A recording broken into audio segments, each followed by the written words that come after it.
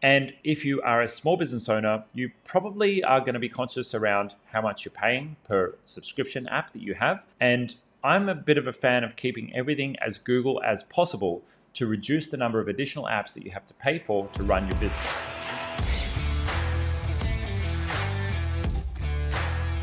What are my thoughts on Confluence versus Google Sites as a company knowledge base and wiki? That's a great question. If you're considering using something like Confluence or any other of the many apps for an intranet inside your business, I've got some thoughts. If you're already a subscriber to Google Workspace, you've got a fantastic tool called Google Sites, which can be used to create an intranet website which is private just to you and your team. Now, we use this to store onboarding guides, training, how-tos, and pretty much everything to do with how to run our business. So when we have a new staff member join the business, they very quickly get access to everything they need to know how to do their job. But why would you consider using something external or outside the business? Now, most of our audience are small business owners, and so I'm typically speaking about the challenges that small business owners face when we educate on this channel. And if you are a small business owner, you probably are going to be conscious around how much you're paying per subscription app that you have. And I'm a bit of a fan of keeping everything as Google as possible to reduce the number of additional apps that you have to pay for to run your business. Now, there are advantages of using third-party applications outside of the Google ecosystem, like you may choose to use Zoom for your video conferencing,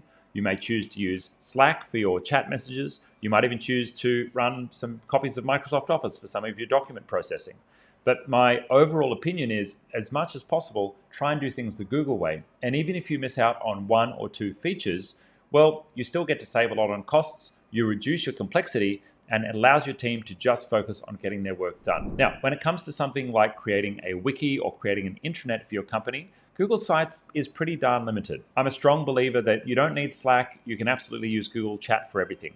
You probably don't need Zoom, you can use Google Meet for everything. But when it comes to building an intranet, I'm a little bit more on the fence. There are a lot of features included in apps like Confluence or other apps that are purpose-built for intranets that give you much more than what Google Sites does. So I'd say, okay, I'm a bit on the fence about this one. If you have a large team with more than 10 employees, you might want to consider something a bit more sophisticated than Google's offering. But I know for us personally, we're able to get a lot done inside of Google Sites. And we've got over 60 employees across our group of companies, all working in the Google Sites ecosystem quite happily.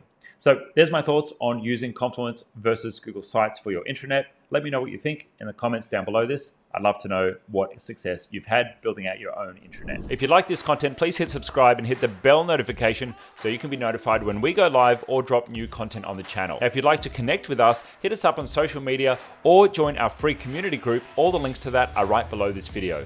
If you'd like to learn more about Google Workspace and the technology ecosystem, you can join our free Genius Academy by transferring your billing across to itGenius. Or you can join a Workspace Basics Bootcamp.